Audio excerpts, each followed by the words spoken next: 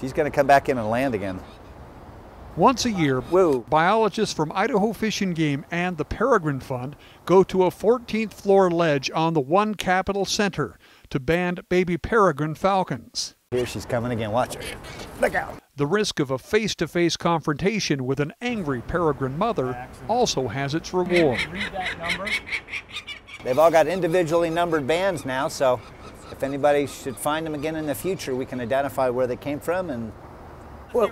What was once the domain of biologists and dedicated falconers is now accessible to anyone with a computer and an internet connection. Okay, we're almost done here, guys. Several years ago, the Boise-based internet company FiberPipe donated their expertise and installed webcams to stream video and audio of Boise's peregrine falcons. You have whole classrooms that are able to pull up video feeds, which, now with technology, we look at where we're at today and we're able to pull up this live internet stream for the 14th floor and actually pull it up on a big screen and have it look very, very decent. With webcams focused on the nest box and the 14th floor ledge, people see firsthand how a top predator lives and raises a brood in its urban habitat. By us looking at these peregrines and understanding what these peregrines are doing, we're really looking at the entire ecosystem below them, because without everything underneath in the food chain, you can't have the top of the food chain, right? And for the first time now, they're seeing it all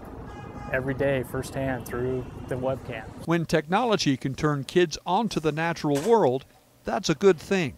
For Be Outside, I'm Michael Keckler.